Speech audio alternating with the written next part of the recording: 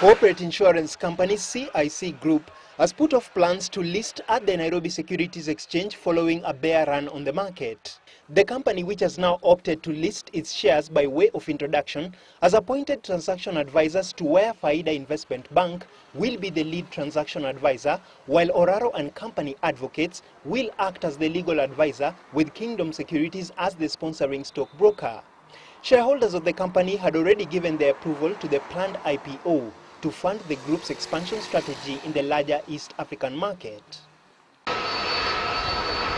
Elsewhere, Kenya's tourism industry has received a boost after a Korean charter plane landed in the country, with the first batch of 300 tourists from Korea expected to tour the country by next week. The Kenya Tourism Board says the arrival of the 120 tourists will boost Kenya's profile as a preferred destination for visitors arriving from the Asian market.